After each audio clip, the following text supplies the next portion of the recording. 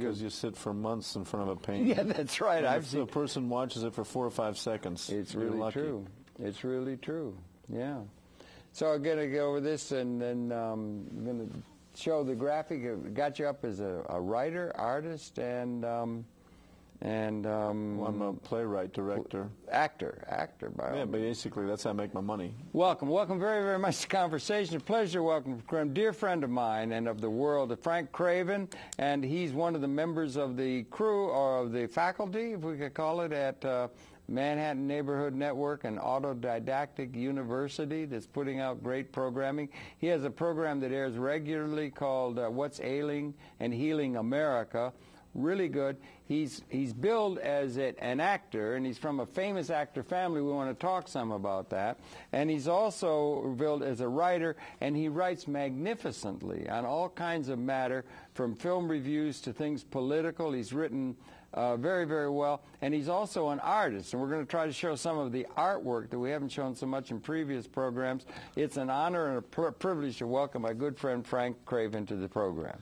Thank you, Harold, and it's an honor to be with you because you've been on public access for almost 30 years, and you're one of the oldest public access producers in the world. I'm just about getting old, yeah. And it's about 37 that we've been on the cable, yeah. Oh my God. It goes back a long time. But anyway, Frank, I have a good track record. I've been on for 8 years. Every week, Friday nights at 9:30, What's Ailing, Healing America. And I've won a few awards and have some pretty good programs. Yeah, you won some of those awards from the Alliance. I find this Manhattan Neighborhood Network community great. I want to thank Willie Stooks and Michelle and Josh Walensky in the booth, because they're here. George Soterelis, God bless you, and all the rest of the gang that often comes around, Gloria Messer, and who these people work as volunteers. They just do it for love. We all produce the show not for money, but just because we want to communicate with the world and share. Could you say that again? No, that we don't do it for money, right? And it's not in the material world, or it doesn't have to be in the world of the money give and take, or the business world. Sets it apart from the rest of communications, I would submit. Right, and also there's an earnest desire for the truth, alternative healing modalities, the amount of people at the peace rallies, the real story like Deandra Darrell behind the real news, or people that are victimized by political malfeasance and stuff. What's their story? The street news. That's where you're going to get it on public access. Yeah, and you worked with Indio on that. We used to write great articles for street news, really good. It's still a really good magazine, or a newspaper and everything, and you wrote magnificently well-written articles on that. Yeah, right alongside Mamiya Abdul-Jamal or Robert Letterman, who was very insightful and intelligent writer, too. Yeah, right. Well, that's good. And it's for the people, and it's been set aside, and it's for the people, and we're part of the population, and it's very important. But why don't you share just briefly, and then we want to get to your paintings and that sort of thing, the unique Craven family history in terms and how it relates to theater. In the history of the United States, because it's worth mentioning you come from a noted theatrical family background. Yeah, I dare say I'm one of America's foremost acting families, because my great-grandfather, John T. Craven, has playbills with Joseph Jefferson and Edwin Booth, and my Edwin Booth, Joseph Booth. I'm an honorary players member, and my grandfather, Frank Craven, of course, wrote and directed many plays in the early 20s and the turn of the century, and he was a famous MGM star and famous in Hollywood.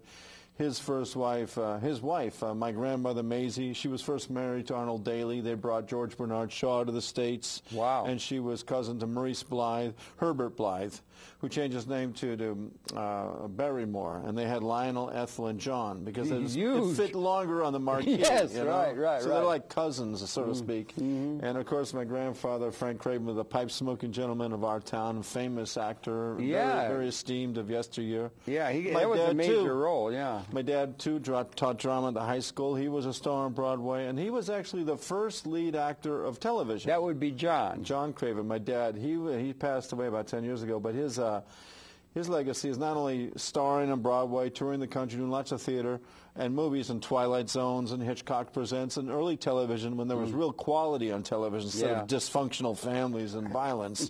But they had Shakespeare and they had real entertainment.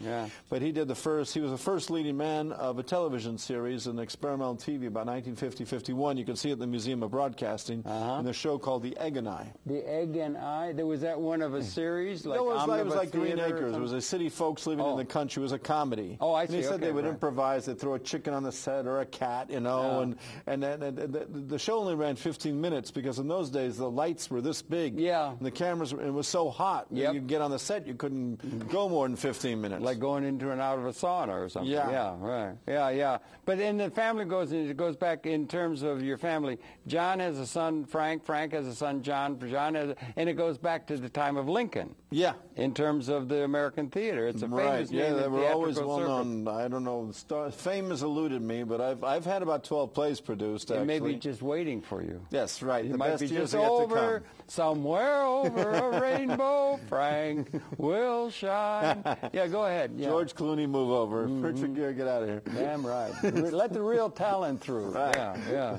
No, they're talented. Yeah, the idea is that what's happened is that I've always focused on, my dad said, keep your politics in your back pocket. You know, when you go in the voting booth, it's private. But I've always been on the forefront of human rights and social activism through playwriting and staging plays and being very vociferous with my politics because I grew up in Spain, in Barcelona, beaten up by Franco's police, speaking Spanish. I understand the refugees' plight and how they're escaping fascism. And I see this iron fist of fascism going through every government, especially ours, that's trying to manipulate and control everything and use soldiers as police. Was it, the arts are usually on the side of, the artists, the community is usually on the side of justice, it seems to me. Well, sure. Are they political? Are they deliberately not political, people that are in the theater or artists in general? What is the role of the artist in terms of the liaison with the political process, do you think, generally? And then what was the role of your family through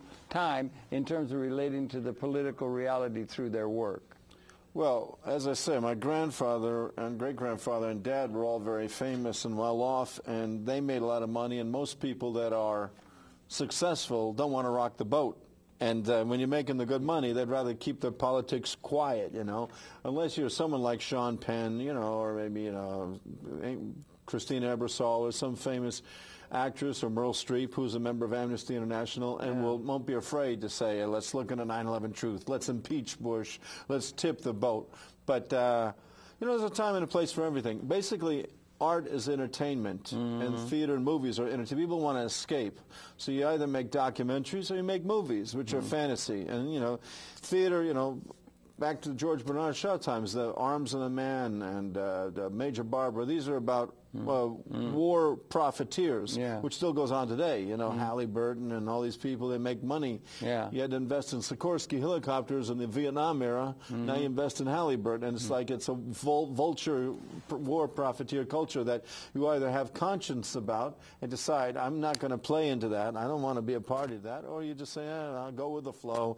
And I don't know, that's why we're on public access TV, and the audience who's listening wants intelligent conversation and doesn't want commercial and mind-controlled war cheerleading crap. They want get a lot of that on network television. Yeah. It would seem. Or in radio, or you go back, well, your family goes back before there was even a magic lantern. My grandfather used to have a thing called a magic lantern, essentially a slide machine. Yeah. And it was huge, and it had a stack, and it had smoke coming out of it, and they would you'd throw up slides of the catacombs of Rome or something, but it was a big deal. And the media is all coming more or less recently, but it was all back to the theater in the 19th century. Yeah, theater is a great art form, obviously going way back thousands of years in the Greek theater and whatever, but even in churches it's sort of like theater. They put on a show, staging a show, dramatizing something. Most churches get together, put on their Christmas pageant, and kids in school love it. It's something in our nature to play a part and change our voice and, you know, and camouflage and unmask and reveal ourselves through another character. It's a great art form. Yeah, it really it's brilliant. Is. Why didn't they let them into polite society so often? There was a church. Well, in the yesteryear, actors weren't allowed because the actors were usually hung out to dry because they were traveling troops, and, you know, the producer would make off the money, and so they'd be like a roving band of gypsies throughout Europe too. They're like the Commedia dell'arte, street theater. These are like gypsies, and people who just pass the hat and they perform, and they're buskers, they call them. Yeah, buskers or beggars, and people that are just performing, street performers, and so it's like it wasn't honorable or dignified. And so, but nowadays with unions and more controls, there's not the stigma's off being an actor. In fact, it's very prestigious to be an actor. It's gone the opposite direction. It has from what it was. It's totally ridiculous. I think it's very overrated because you're a good actor, you keep your balance, you learn your lines, and you know your character. Yeah. It's not a big deal. It's not brain surgery. When did it go from being to being, looked at askance to being the ticket to iconic fame? Well, with the advent of movies. With movies. Yeah, well, and the theater was always respected by the turn of the century in the 20s. But the movies, you know, made everyone idealize, and television is like, woo, and suddenly the movie star syndrome was born. But before the movie star syndrome was happening, it was just, yeah, you were a prestigious actor, but you had to work. You had to learn a thick script, you know, and be in repertoire and know your Shakespeare backwards and forward, not flub your lines. They had repertoire great in England, didn't they? Sure, and they still have repertory theaters, but they have teleprompters and ear cues and, you know, magnetic tapes and God knows what. Just learn your lines and get your character, and, you know, it's tough being a good actor on stage, but it's fun. They have this guy, if you love it, it's not difficult. And they have this thing, the method or something, where they go into getting into. What is that about? Did you do that? The method, sure. That's Stanislavski and Meyerhold. Konstantin Stanislavski had revolutionized this method of acting, what he called a method, which instead of being like ham-bone, over-dramatic acting, oh, you've taken my sweetheart, I will shoot you. You did. You acted that, right? Right, well, that was the old school acting, and the method came out from within. It's finding within and finding the sense memory of when you were brokenhearted and trying to get those tears going, which I don't entirely agree with. You don't agree with the method? Well, to some degree I do. It's funny. There was an anecdote when they were shooting The Marathon Man between Dustin Hoffman and Laurence Olivier. Yeah, Laurence Olivier was you know, he was brilliant, right? Yeah. And he was just a natural actor. Yeah, natural actor. That's interesting. Come back to that. That's how I feel, like a natural, just born with it. Some people are trained and they're still stiff, and some guys without much training are just sincere, and they got it, and they got a sense of how to get into the part and make it happen. Yeah, well, people just living their lives. I see Academy Award performances every day when I walk the streets of Manhattan. Wait a second. But wait a minute, I know that's Philistine. No, it's just that you want to learn lines. You know, Yeah. when you see people on the street going through changes, that's life. That's Yeah. Improvisation, that's reality. That's reality. Yeah. We're talking about learning lines, rehearsing cues, kissing on cue, crying on cue, feeling emotion where emotion's evoked, and I'm like, my heart's in my chest because, wow, that guy got it. And he studied, and he takes off his makeup and costume, and you don't even recognize him. Yeah, but it's like in Hollywood, they say when you learn to fake sincerity, you got it made. Right. You know, where you're faking, you're putting it over. You're not really reacting to what you're feeling.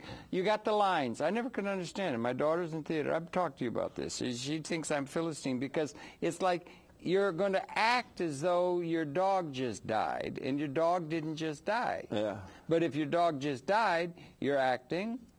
I mean, you're not acting, you're being authentic in terms of the emotions that you're really feeling. You want to bring out And did they think of the actors as conjurers? It's like you're going to try and get over on people. You're going to try and act rather than be what you're... Come on, Harold, wait, relax. Okay. A writer writes a story, and when you read the story, it's a good read, you cry, you feel emotion. Yeah. And that's what we want, because we're emotional beings. We're spiritual beings connecting to an intellectual storyline. Now, the director and the Hollywood puts together a big budget and puts on costumes and makeup, and you've got to make that story happen, bring it to life. So the art of acting is to recreate that whole emotional drama. And it's all fake blood, and it's all just a drama, but it's not real, but you make it real. And you feel it, and you like identify. The it's audience like art. Oh, my heart. Has that got something to do with art? It's Sure. an art. Art, painting, you're a painter. Yeah. And you're a writer. Yeah. And you're also spiritual. You're also very spiritual. Oh, absolutely. Yeah. Well, we all are. That's our saving grace. I have to be spiritual if I'm going to keep being political and do what I can, because it gives me a sense of humor.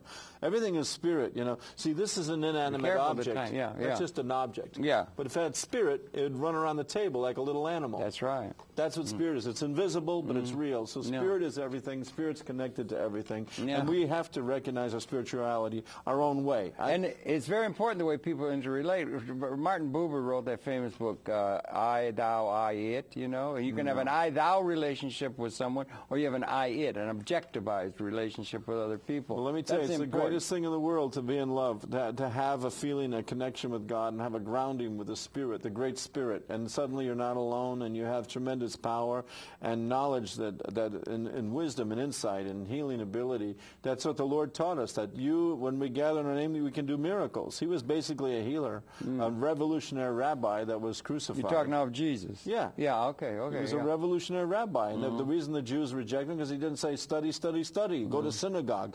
He gave his sermons on the mountain, on the street, and God said, we can all do the miracles. We're all divine beings. That's a pretty revolutionary thing to say. It's one that's maybe emerging now. Well, yeah, now Chiron's coming into the planet, into our system, and the end of the Mayan code, the calendar is ending, and we're coming out of the Kali Yuga, the end of the dark into the light, and a lot of light's hitting the planet, and people are waking up to their higher conscience, and now all bets are off. The year 2000, suddenly, you know, the DNA code is mapped, the gene code is mapped, the atom has been split. All secrets are off. There is no more secrets. And the fact is, we are spirit. We are God. And what we have done for the past 50,000 years is maybe 10,000 years before Atlantis blew off, was that just experiment with separation and feel that we are not God. We are not divine. We're just human. But no, we're coming into recognition that we are, and suddenly, instead of 2 or 3 or 5% of our brain, which we numb down with commercial TV, we're going to open up to nature and work with Earth and the cosmos and be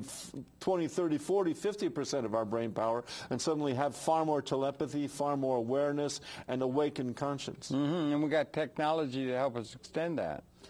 Well, yeah. Technology extended consciousness. Well, yeah, technology is a byproduct of our intelligence. Yeah, extended consciousness, yeah. I just want to finish the anecdote, the story Go ahead. between Dustin Hoffman and Laurence Olivier when they, in the Marathon Man, when they said he had to run around the pond and work up a real sweat. And Lawrence said, "My dear boy, why don't you just act?" Method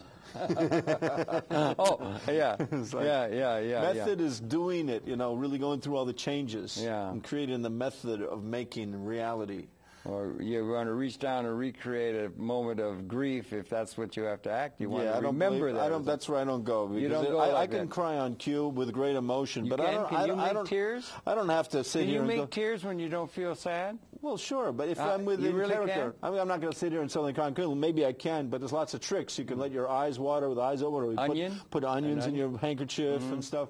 But the best thing is to get into the character. You know, you play your part, you got your character, and you're like staring off into space within the feelings, within the context of your speech. Yeah, but do you take that attitude to you as you walk through life? And you relate to people? Do you take the same sort of an attitude as an actor on the stage? I used to have a friend who got me in all kinds of trouble because he thought reality was far too dull. We got to jazz things up.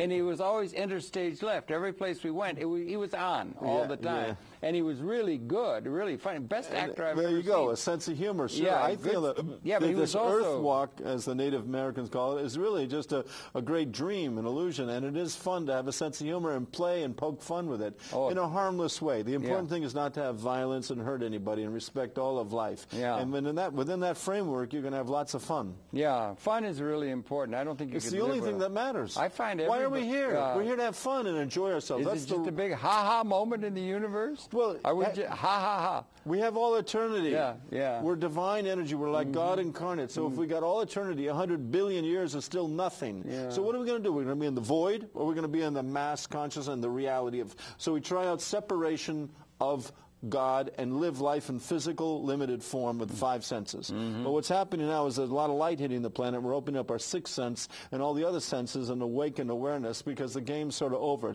We play the game, then we move on. You're doing a lot with Amerindians, aren't you? A lot of things, sweat lodges and things like that. Absolutely. And that you've really cottoned on to that more recently, right? Well, yeah, it's there's a great prediction that the natives said, see, because we got hundreds of millions of years of Native Americans living in America that have been genocided by white men. We don't have hundreds of millions. Well, however long, but 10,000 years, whatever. Maybe. Well, there's a big difference, hundreds of millions and 10,000. But by the time you're dead, so what? Whether it's 20 years or 200 or 2,000 or 20,000 I don't want to be a mute point because I'm not really an archaeologist who understands all this. And you're an artist. Yeah, but even if I did understand it, my carbon-based data was such. That would just be my opinion. Yeah, The reality is that there's been multi-generations of human beings living on the planet in America, the native people, very respectful, and everything was sacred.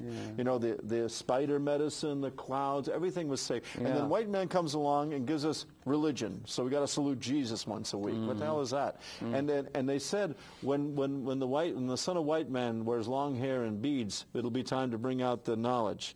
And the knowledge is the wisdom of the ancients and the intergalactic connection that maybe an insect could be an intergalactic emissary, ambassador from other galaxies. Maybe there's lots more going on than meets the eye. Maybe the wolf is not going to eat you. The wolf is going to warn you that the bear is coming and he's hungry, and the bear is not going to eat you because you respect the great bear with love, and you look into his eyes as a fellow person, and suddenly the bear will reel back and not eat you. This is how the native people treat life and nature. They respect nature. They talk to the tree. They hold the tree. The plant. Some plants are poisonous. Some are healing. And to understand all that is fascinating. So I've been devoted to that. And the more, like anything, the more you open up this can of worms, the bigger and better it gets.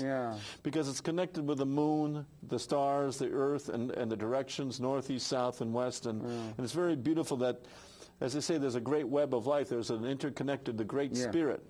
And this is what the internet has taught us, and that suddenly we're all human. Isn't it great? My brothers and sisters in Iraq are not my enemy. I love them and I pray for them. I know you do. What the hell's going on? You know, what the enemy of the terrorists in the White House are profiting with Martin Marietta and Halliburton and making bombs. These people are out of control. You're more political than your family is? I love my country, but what we have are thieves who stole democracy in this country and into Iraq now. They're not paying attention to the democracy, the democratic consensus of the people. So you're pretty political. Have you been political all your life? You get that in Spain, or you always been? And was your dad political? Mom, granddad? He was liberal. No. My dad was liberal. One of his lines was, he was happy to say he didn't vote for Ron Reagan 3 times. He worked with Ronnie in war films and taught him to play harmonica and did war training films with him and has fun stories with him as a nice guy. But politically, he wasn't a good president of SAG because taking away residuals from as a governor, he was lousy, and as a president, he was lousy. Outside of that, he was grand.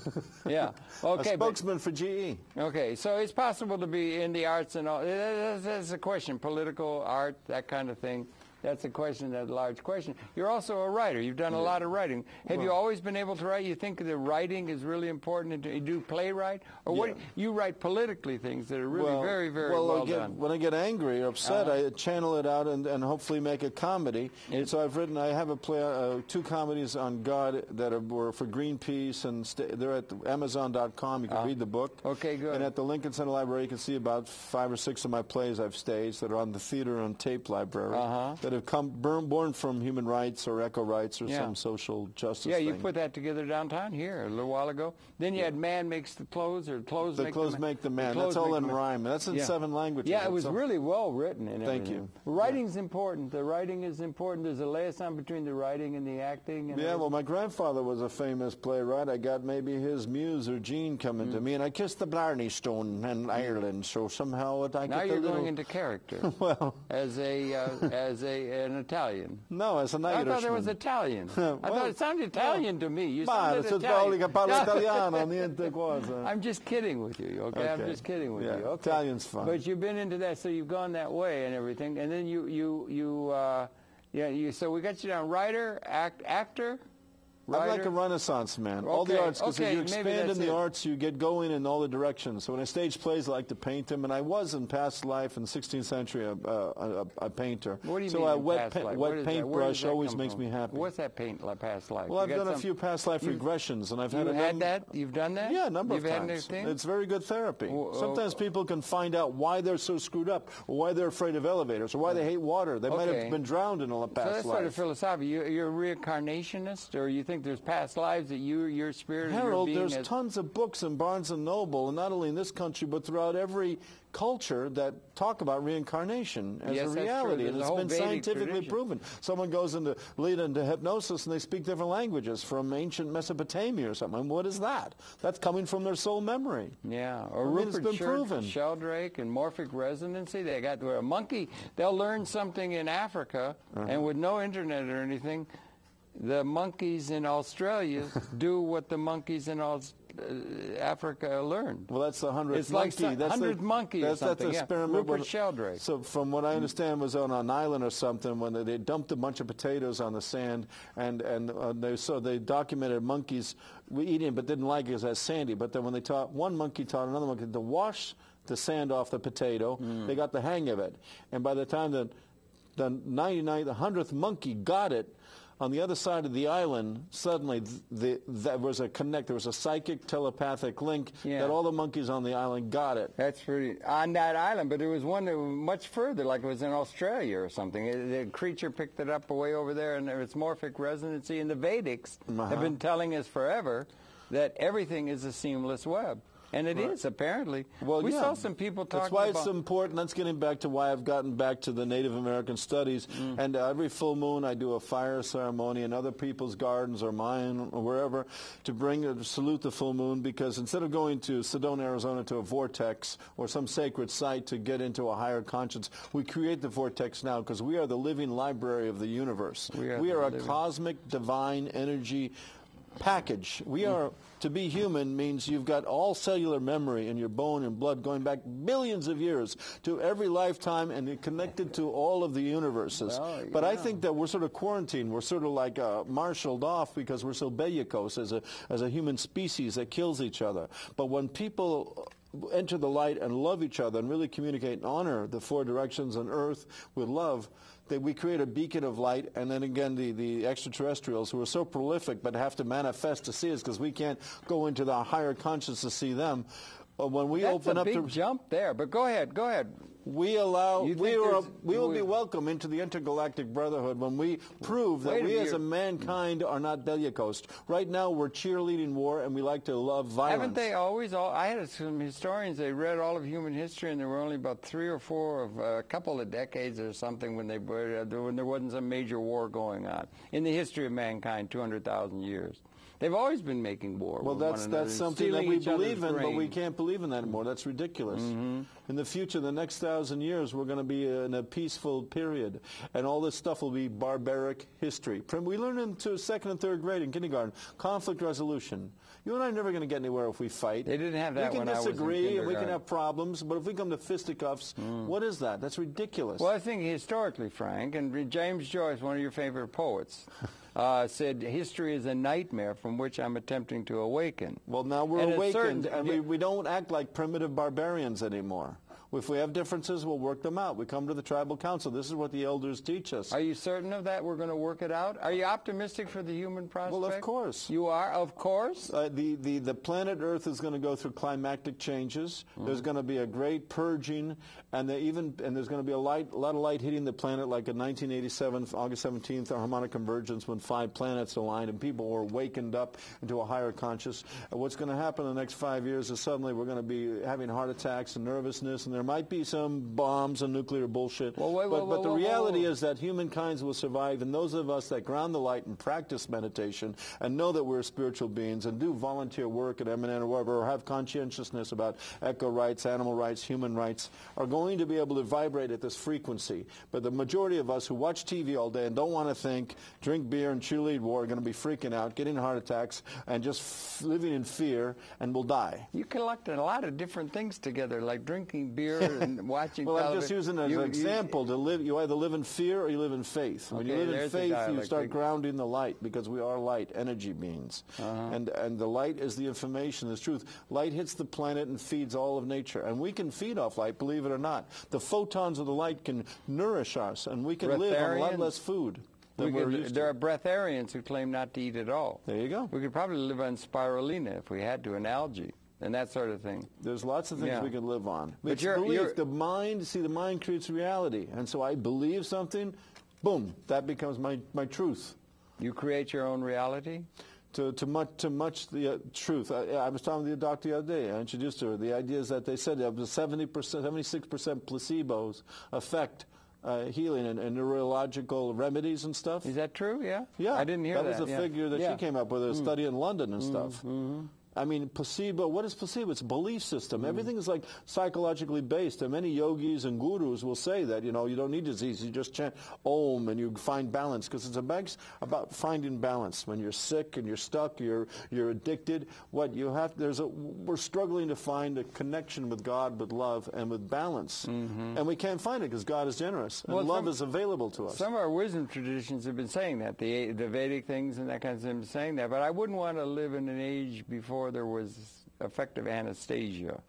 And when you had your leg being chopped off or cut off because of a gangrene or something, you had to bite on a bullet. Right. Or I wouldn't want to live without antibiotics. They've been doing that for thousands of years, right? And how do they do it? The endorphins kick in. Like when in nature, when a bird is in the clutches of the wolf and it knows its prey, it suddenly relaxes and stops its fluttering, because it knows it enters the food chain. The endorphins kick in and suddenly it's at peace, and it'll become prey. That about people at the end. And people too. They know that if their leg is going to be sewn off, and they just go out. They just say, "Forget it. Okay, go," and then they don't feel the pain. Yeah, but there's many people have had bullets wounds or wounds and stuff, and the mind controls. Even though your nervous system is saying "ouch, ouch, ouch," the more you say "ouch," the mind attracts what it dwells upon. It's a magnet. So if you let it go and you say, "Okay, it's in divine order. I'm going to let go and let God," boom, you have a different mindset and power. Well, you got a lot of things in there. You sure throw a lot out in a short period of time. It's almost like haiku, But I'm glad to hear you're optimistic. I'm not so sure I can be optimistic without feeling a little Pollyannish, Well, the dark forces are going to play out their game. The multimillionaires are not going to be happy to their multi-billionaires, and even then they're going to be multi-billionaires. Whatever. There's no end in sight to greed. There's no end in sight to lust and appetites, or a sex addict, or a drug addict, or any person who's caught up in their BS is going to keep spinning the cycles of their vicious cycle. But when you go into the higher vortex of God and Mother Earth, by simple gardening, by simple respect, by love, like a mother watches a child, she suddenly or a person watches a pet and learns from the pet. You enter a new zone of higher conscience by going into that spiritual space that's just nothing. You're just holding space and harmony, and that's basically what it's about, being harmless and harmonious with the universe and with those around us to effect healing and be at peace. Higher conscience or consciousness? Consciousness. Conscience. You said conscience. Yeah, maybe, I'm sorry. Maybe a higher conscience, or maybe a hierarchy of conscience too. Sure. In terms of people, and maybe things are getting better through time. Well, of course. But everything is accelerating in its own little game. So the Bush and Cheney game is getting richer and richer and more powerful and more fascistic. That's theater. And my freedom is getting more and more powerful and beautiful. Even though I live in America and I'm subject to fascist police who might arrest me if I just let my insurance lapse in my car or some BS, and the controls of this country, it's getting more and more obvious that we've lost this country to the fascistic neo-Nazi forces. Whereas we used to say this in the 90s, oh my God, they're coming, and Clinton, New World Order, Janet Reno, this stuff is BS. Now we kick back and laugh, and you can say to any party, yeah, we know Bush, Cheney. These people, it's obvious to most anyone that these people are out of control sociopaths. Yeah, I had a friend of mine say, the other day said, it's Germany 1930. And I said, well, you're probably thinking Germany about 1933, after Reichstag or something. And then the thing is, but the thing is that if by 1939, 1940, Hitler had 97% full tilt boogie support from the people of Germany, whereas Mr. Bush, there may be hope in that. It seems it's down to 19%. Yeah, but what it switched, it's a new facade. They got Hitlery or Obama. They got a pseudo-democrat who's a corporate whore making money off of these Martin Marietta and General Dynamics, sponsoring. Who are you talking about? The new facade of the New World Order. Oh. You know, okay, Bush has lost favor of the public, and you take heart in that, but meanwhile everyone's cheering Obama or Hitlery, who's a pseudo-democrat pretending to represent the people's interests. But what about Cynthia McKinney of the Green Party, or people that stand up for 9/11 truth, or investigate real malfeasance on part of the government and corporate fraud? You know, so we'd like to cheer this Hitlery female, supposedly, like Condoleezza Rice. These people are not real women and real connected to the people and what we need. You seem to be politically motivated. You seem to have political. How is Cynthia? She got voted out from the Congress, right? Yeah, she's always in trouble because she's out front. She's like a loudmouth black, like Bella Abzug, Maxine Waters. With the hat. She always had a big hat. God bless Bella. Yeah. A Jewish woman, you know, whatever. But the idea is a woman who stands up and says, I'm your mama. I'm representing you. That's what we need, a real... What about the thing about how we've always had, they had Roman, they had emperors and they had kings, and you had serfs on the estate wallowing around in the mud, and there was always a few people that had all the resources of power in the society. Right, throughout history, the king sends the peon off to war. Go, fight my war, enrich my kingdom. And we go, yes, sir. Yeah. But you still have a plutocracy in every political entity on the planet that runs everything and has all the assets, more or less, and the power and that sort of thing. It's a small group. In no, we're going, but no. There's something we're going back where to, the people, excuse me, you're wrong, Mr. Chandler. might begin to have more of an What you just said is incorrect. Okay. What you said is correct for European history. But as far as Native American history, we've always been the tribe. We've been the communal. We sleep in the same teepee and we share the buffalo meat. And the elders, when you're 50 years old, you're an elder, you're on the council, you have a vote. The medicine wheel is gathered and we decide what's best for the community and for the 7th generation. That's pretty ideal. That's how Native people live, from the top of Alaska to the bottom of Chile. The Andes, the primitive people that no one touched with nature, no one touched. It's a one big family, and we're all connected. This is the truth of what human beings knew. What white man has pushed upon us with his haves versus have-nots and royal family snobbery has created a total sick society that cheerleads war and violence and plunges into debt to make the leader richer. Well, I happen to have done my research doctoral research in South America for the Tiahuanaco culture, which is foundational for South America. Yeah. You know, that's where it started there. And they had an empire, went up to Venezuela, and then there are the Aztecs. They used to take people up to the top of, and it was very hierarchical, very much, the Inca was very hierarchical. I mean, you're romanticizing. Yes, the Aztec and Maya civilization, those were big civilizations, like Roman Empire. Of course, it was a big monkey. But I heard you say South America and the same thing. You're romanticizing. No, I was talking about indigenous tribal communities. In North America. You're talking about Latin places America where and Africa, indigenous tribal communities. Communities is the community. Yeah, but you're talking about a tribal. I'm talking about tribal mindset, where the word communism comes from. But wherever you have community, we share everything. There was a guy named Wittfogel. He wrote a book called Oriental Despotism, and it was the irrigating systems that came along with civilization. Civilization means literally city dwelling, I believe. Okay. All right. So the advances of civilization and so forth is what you seem to have a brief with. Well, you want us to live in wild nature? Like, no. You're right. Even in indigenous culture, the civilization has a hierarchy and a pecking order. And yeah, the high they do. priest It's all hierarchical. And the leaders have the gold, and the peasant has to do the work. Fine. That's always existed. But basically... And it still is that way today.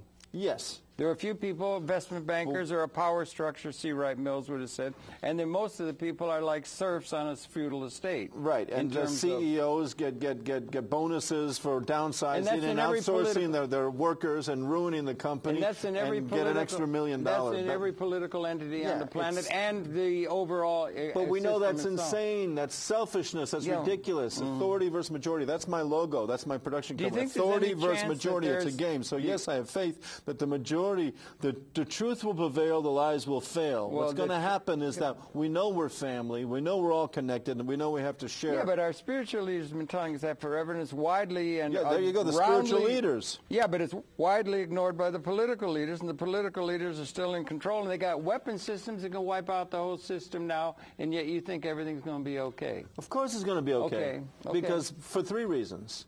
A, God exists. Whether you're an atheist or not and you don't believe in God, there is a higher intelligence and a master that sort of makes sure that things aren't going to get out of... Like you see the baby play with fire and fool around and can goof off, but you know you're not going to burn the house down. Whoa, whoa, don't go too far. But that's a generalized principle that may or may not be the case. You're talking to me and this is my belief. Okay. I may be wrong. Of course, I don't know. I'm just a human being. Right. Yeah, right, okay. But I have Just faith in God. Point. You may be wrong. And if I feel that God will not allow us to destroy ourselves. You may not be... And maybe God may allow us to destroy because we have free will. God isn't a dictatorship of goodness. Well, then God has given us free will. So if some knucklehead like Bush or Cheney pushed the button instead of going and say, I'm not a crook and bows out, and then they do destroy the planet, fine. Well, the repercussions of the universe will be very sad. That's all of us. They can do that now. They couldn't do it. They can't destroy our spirit. Listen, we shouldn't... Destroy your body, but your spirit continues. Oh, well, there your you go. home, you know, we blow our home. Well, all right, planet's sacred. Now, I think there's another dynamic. Mother Earth, Gaia,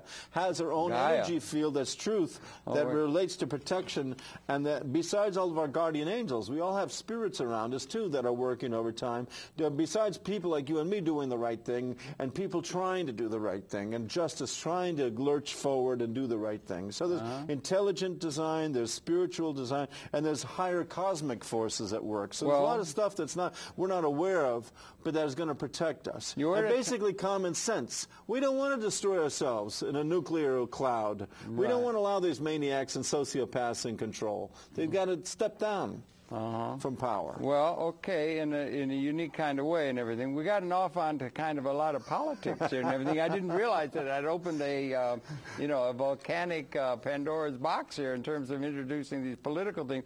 But you're also an artist, a painter. Yeah. And we brought in some slideshow, right? You. We brought in a slide. Why don't we go into a more sublime thing and show some of the paintings of Iraq War? Transmitting my angst and my spirituality onto canvas is another way of expressing myself. Okay, well, listen, in the booth, right, George? Maybe you could set up that slideshow. We got about 50-odd slides that we can go through. Yeah. Because we haven't shown, we've talked this stuff before with you, Frank, okay? But we haven't shown some of your paintings like that. So can we Well, it's a new revelation for me, too, to devote myself to new moon and fire ceremony in the 4 directions. Yeah, I know you're really into that. But I find it empowers me, and it only makes sense. Planting fruit trees is the only thing that makes sense. Okay, here's a painting. Nowadays. Now talk about that. There you go, a god of war. Well, this poor guy pulling the arrow, and I want to zoom back on that. You know, this poor woman is being blown. That's a Pray for Iraq. That's a detail from a painting. It took me a year. It's my Guernica. Okay. That Pray for Iraq is Guernica to you? Yeah. Well, this is my painting called Pray for Iraq. It's a painting called Pray for Iraq. The poor people of Iraq are suffering bombs and everything. And Palestine and all over the place. Right. And people of Afghanistan. Okay. Can we go ahead to another one then, Frank? That's another detail. That's like ancient writing. And in the verse in the Quran there in Arabic says, there's American culture, that's what's moving in. McDonald's, Monsanto, Terminator seed, engineered crops, money, profit. They had a hell of a time to get Picasso to do Guernica because he thought it was political and he didn't want to get roped into politics. But Guernica to put him to where he did that, Hey, okay. We'll move out of that thing. Yeah, go on to another. An anecdote about Picasso. Oh, this is called, I don't know. Her shoulder's doing a double take. See, she's got that mouse there. She's afraid. I don't know. Shoulder doing a double take? Is what it's called? That's protecting her belly. Oh, okay. The Nazis came in and saw Guernica, and they said to him, "Did you do that?" He says, "No, you did." Yeah, right. No, he didn't want to do. They were trying to get him. They were trying to get him into the anti-fascist thing, and he wasn't going to go there. Well, he was a communist, though. Yeah, well, supposedly, sometime he was a very greedy communist. Well, okay. Anyway, we better move through these quick because there's 50 odd. So maybe we should move this right is along. called why television is so popular. It's because it's amalgamated into the boob tube of what our life adores. We got the 4 different sections of ego, unknown zone, outside influences, and our dream state. We could talk 5 hours on that. But let's go to the next one then, and just let them see some of these works, okay? Let's go ahead pretty quickly. That's a man poking his nose into woman, and she just loves it. Mm-hmm. That's a self-portrait. It's self-portrait. Yeah, I did that in '92 at the Olympics. There I am on the boat. That's just a simple painting. That's the illusion of sexual contact, modeled after Susie Depperman, our friend. It's a Mother Earth ravaged by. There's looking at the cosmos. What the message of the stars are. There's the teacher's pet. That's that's sort of a fun drawing. See, there's the teacher's pet. She's raising her hand. What do you work? Acrylic mostly? Yeah, acrylic paint drawing. There I am. That's on you do oil at all? That's on my roof. Sure. Okay. That's like a mandala. That's like a spiritual thing. I like to paint on ceilings and murals. It's a Merkaba. Actually, negative, positive is like the zodiac. There's a negative and positive force field around every blade of grass and human being. Okay. And we have this energy, electromagnetic energy, which is magnetic female. There's paradise to hell. The past is perfect. There's fashion statement. That's just a fun painting. Fashion statement with a tie, a real tie. Yeah. Yeah, that's pretty good. That's just an artsy thing. That's just a Mother Nature. There's Picasso getting drunk in a bar drawing years ago. There's an astral body. You see the thing floating over her? She's sleeping, and above us is an astral. Okay. There's the guitarist. Oh yeah, that I know. Yeah, that's in my mind. Yeah. That's a painting of. That's a tribute to Reed Stowe, who's sailing on. Right, a good old Reed. La Voix de Saint-Tropez. He had to let Sonia off the boat now. Oh, really? 310 days she had to get off at Perth. Yeah, but he's going to go on. Seasick. Oh, I mean, poor just baby. too much. This is reaching for a rock to grasp onto a star over his shines for you. There's 9/11. There's like the end of our rope. That's actually just to see. And there's the chase. There's the woman going one way, the guy going the other way. And This is man conducting creation, back to his womb weaving. See, you could spin off in between hours. See the macrocosm of his hand. It's all written in our hands, in the microcosm of our hands, and in the macrocosm of our stars. There's the devil. That's a symbol of the devil. The pet goat. That's called never forget the pet goat. See, the pet goat. George is reading to 20 minutes. Yeah, he had to read to the, Yeah. This people bigger or smaller than you. That's Atlantean healer. Is that Gandhi? Through our eyes. No, it's just a soul past life. That's just a picture, art, color, because colors heal. You need yellow, orange, blue. That's a woman that's wondering whether to let that man in my womb or not. That's lovemaking. That's a drawing. There's the sacred Merkaba, again, the negative, positive energy, the influences of the electromagnetic field. There's the sacred fire. There's the smoke and the person in the smoke, the great spirit. There's 3 sperms in a tug-of-war discussion over the destiny of one fertile egg. There's Mother Earth ravaged by macho mankind. This is Miss Fly passes by, not catching her fly or the gift.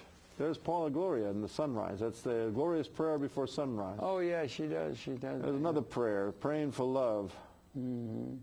That's Adam and Eve hanging out in paradise. Water, earth, fire, air. Those are the spirits of 9/11. See, the criminal plane went one way and the air defense went the other. That's the Rio de Janeiro? Anticipating bad news. Didn't we see this one? Well, that's just another picture, just a drawing, painting, charcoal. Skin and soul. Peel back the skin and you have the soul. See the face in the clouds? Yeah. We're all transient beings. That's my heart. It's divided into 4 sections. Family, friends, alone, and new people. Not ventricle and... There's negative, positive influences. This is a time to grow through time. See, it's like the energy. When it enters the womb, it's very serious, the game. There's Dream Heart. Yeah, that's nice, yeah. The guitars, the music correlating with a rainbow. You also play guitar. Yeah, play pretty good guitar. I've been playing all my life. Yeah. Harmonica. In Barcelona, you got to in Spain. Yep. Andalusia. Oh, we're back to square one. Okay, that's the slideshow. Thanks. Okay, that's so good. we went through some of the art. Thank you, Michelle. We went through that quickly. That was a quick show of art, and we're now back on the set, and you went through a lot of things. You go through things like the crazy. You go through. They interrelate. The arts interrelate. The theater. The universe is ours. We're like we're in. You know the Trinity symbol? Yeah. Okay, eternity is the symbol of God. All right. So God is everywhere, right? Yeah. Isn't God everywhere at all times? Well, that you gotta. I mean, this is a thing, but it's molecules in motion, right? Yeah, right. Yeah. So God is everywhere. No, do you know how real? So how can we not be an artist, paint? How can we not like music? We just don't give. When someone asks you, "Do you play piano?" you should say, "I don't know. I never tried." And sit down the keyboard and see what happens. I've done that, but it's pretty disastrous. I've done that. I can do Yankee Doodle Dandy, and I don't have. You can. There you go. Yeah. I can, but I'd like to. Maybe I'll give it a shot. No, I mean I do one finger at a time. You know, I can't play the piano. Vladimir Horowitz can play the piano, but anyway, he can play the piano better than you. But just because you can crank out a tune with one finger will make people happy. Not Harmony. Only better, much better.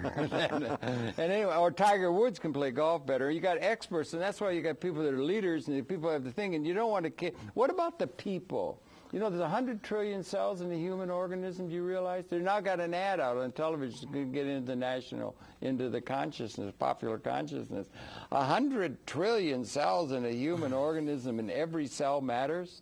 Yep, and every cell, has an intelligence. That's why I believe in immortality. Because I've scratched myself, or the cat scratched me. But soon this will be healed up, and the cell will regenerate, and the memory will go. And the cells replicate and replenish themselves. You ever read Lewis Thomas, Lives of a Cell? It's a beautiful book. Anyway, so we have the possibility to find healing within, and that's where I believe that I know that actually we have the. You get a flu, that's a virus. They're afraid of the AIDS virus and all that thing. I always say, flush it out of your system, just like a flu virus. It's not a death knell. It's a warning that it's time to wake up. Cancer isn't a death knell. It's a warning. Wake up. Go into raw foods. Go into breathing. Go into the healing modality and find your balance. But the point if you believe, I'm going to die, we have this death urge, okay, goodbye. You're entitled to die. Norman Vincent Peale used to say, think positive, young man, or, that kind of thing and everything. That's a positive thinking. But what I'm getting at really is that 100 trillion cells, and they all matter, and yet in the human affairs, you've got a few people who control everything, and everybody else are like serfs on a feudal estate. Do you think there's any future for democracy on the planet, a real democracy that could mimic like Gaia? And if you start talking about Gaia among scientists, they get I very see it upset. Right here. Now, do you share my thought? Let's do the 100th monkey. Everyone listen. See the perfect piece of democracy and authentic democracy. Visualize it. Authentic democracy. You think we have not had authentic democracy since, if we had anything in raw nature or back nature, I probably think it was pretty grim. Back in the early days, 200,000 years ago or something, I would think. But then you get civilization, and then you've always had a power structure. You've always had imbalance and everything. Right. Do you think there's something Well, no, as I said, that the unwritten history of the indigenous people knew the tribal mindset of one family and the survival and the sharing of the hunt and the ability to survive. Yeah, but frankly, and that is our nature, to actually share and love. We love to come in M&N and share our efforts, our energies. We love to have a party and share our food. Our time, our energy. Yeah. That's our nature to give. We're happy when we're giving and loving. That's our nature. When they talk about human nature, often people say, like, particularly if you say there's no free lunch, or they got these ideas of nothing like. That's what they force us to believe. But the reality is a free lunch, and the best things in life are free. Best things in life. That's what comes from love. Are free. When you're in love with someone, you give them freely. When you share with someone, you care someone. Yeah. When you go to a party, you bring a bottle, you drink some wine, the host gives you champagne. Yeah, that kind of. It's like they invite you to a dinner. It's a great memory. It's like, my best times. I had good times. Yeah. Because of the generosity of the nature of human spirit. And this is how we're going to come back to our neutral spirit. And the more spiritual we get, and when you see really spiritual people, not pseudo-spiritual people, but real people like Mother Teresa and everybody that are very loving and helpful and kind, whatever your religion, you're in good company. It's great. I love that. That's the thing. Is inherent. These insatiable in their material needs, and you can never have enough. You can never have a situation. But that creates insanity. That's why the ego drives us crazy. But the new book, The Course in Miracles, the new teaching of Jesus, teaches to get away from the ego and know that the ego can only drive you crazy. And if you live within your ego, you'll never be satisfied. A lot of people do. You'll keep wanting more appetite, more food, more money, more attention. But when you sit back and you listen to someone and you try to engage with them, even if they're young, especially if they're younger, gorgeous. you suddenly, there's a give and take, and life has a beautiful blending. And that's the nature of our true nature, is to give and love and share. Well, a lot of people think they've got a what do you call it? The inside track on defining what human nature is. Or Dorian Sagan just wrote this book with Lynn Margulis about Gaia. She's in touch with Lovelock and all that. And it says, he wrote a book, Notes from the Holocene, a brief look at, I got it mixed up, the nature of nature. Or the nature of things. So people think they have an idea about what human nature is. Right. There's lots of schools of psychology and psychiatry, and a lot of studies, and a lot of Bush and Cheney, Hermann Goebbels, Nazi propaganda that's going to promote war and fear. I don't know. Whatever anybody says is fine. All I can do is hope for the best and pray to God and feel that we are going live in a beautiful paradise, because we do live in a beautiful paradise as far as nature is concerned. What about the why thing? Why can't we get to our nature? Well, why you say if we get to our nature that, but other people say it's impossible for us to ever get there because our nature is inherently unable to get there. I mean, there's people that do that kind of thinking. Well, granted, there are selfish people and there are selfless people. Right. Are you happy being selfish, or are you happy being generous? If somebody's selfish, they're probably going to, just think about it for a minute. If somebody's really selfish and nasty and all that kind of thing, or greedy, they're probably going to assume that that is human nature. Yeah, right. And they probably got and to those the are top. Usually the people in power. At the top. They got to the top. They're in power. Because they're greedy for power. They assume that that is human nature and reality. And they will say, these are sort of like mutants. Don't talk about all your love and things, and love is all you need, and you artists and all you people and everything like democracy, real exactly. democracy. Don't talk about it. So there are hippie communes that are flourishing, and Seneca Nation, and the Amish community, and there's nice church groups and good spiritual people, and then there's these Clintons that are out there getting bullshit, and they live in fantasy of power, live in our freedom. And we're still ensconced with institutions we've inherited out of history, which James Joyce called a nightmare of injustice. And it's been injustice throughout the whole period in terms of anything like 100 trillion cells of a human organism all working in consort in a way where it's really in a liberated kind of way. We haven't had that. So you're thinking we're living we have, because you know upstate there's farms. There's farms with the Bible-thumping racists, and there's farms with hippie communes that are very free and fun-loving. And maybe some farms work and sometimes don't. Do you get up? Do you chop wood and carry water? Are you doing the chores? Are you weeding the garden? It's what you command. You command the universe. You're king of your castle. Well, I'm king of my castle. And what is the energy field that I admit? So let me just add, you've only got about a minute left, Frank. We've been all over the place, including the outer universe, and now we got a couple minutes. Actually, we can get a couple haiku pieces in here. But I mean, are you optimistic? You are apparently non-Pollyannish optimistic. Even if I'm not. You don't have to be. No, yes, I do. Even if I see doomsday and bleakness and Franz Kafka, bleak, black, communist, fascist regime, come barbed wire everywhere. It's beyond I have to be positive. Kafka. It's species lethal now. We live in a species lethal weapon system. We must be positive. We must ground the light, because that's the truth. And when you look at a meaning, spiritual connected, or look at our sunrise, the universe, and go into your spiritual self, and you feel released. You become a butterfly with wings. You fly. Beautiful, artistic, spiritually loving, because it is what is best. It's what we want. We all want. We all love, joy, safety. We can have it. Do you think rich billion, very, or dirt poor? You want freedom, love, happiness? If you're your mother, you're wondering, starved, not enough, inclined. If you have to make these choices, and that's of its that percent of the reborn lifetime. That's 60% of the population are kind of a situation on a world scale for us. And Buck, we're all hungry. People are hungry. Right. And is not in, and the in place. He lifted up that they had energy. Okay. Showed us.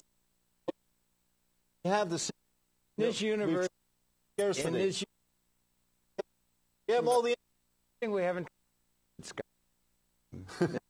space continue and we energy and so forth. Well, okay, that we're on a but it's and my is all in and go. You have the friends of actor, this family, a writer, and our you can see actually motivated. Thank you. And good to